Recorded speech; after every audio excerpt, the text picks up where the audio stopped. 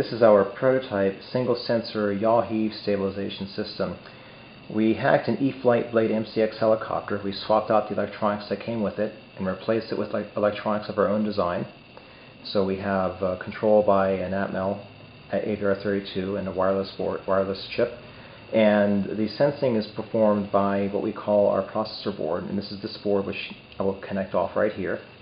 And this is where all of the vision processing is occurring. We have an Atmel AVR32 processor and a little sensor head plugged right in here. And as you can see, the whole thing is quite thin.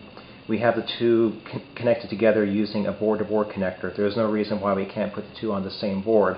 We just did it like this for easy prototyping and checking.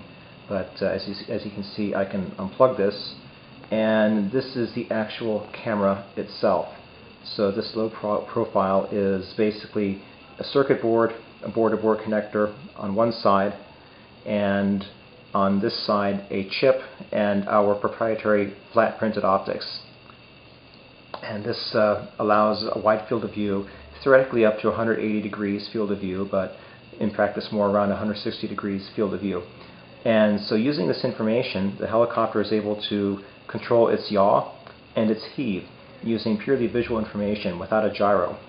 And in the next flight test, you will see us flying the helicopter around, releasing the sticks, and showing that the helicopter stabilizes its yaw and its heave, and then flying the helicopter around and then releasing the sticks again.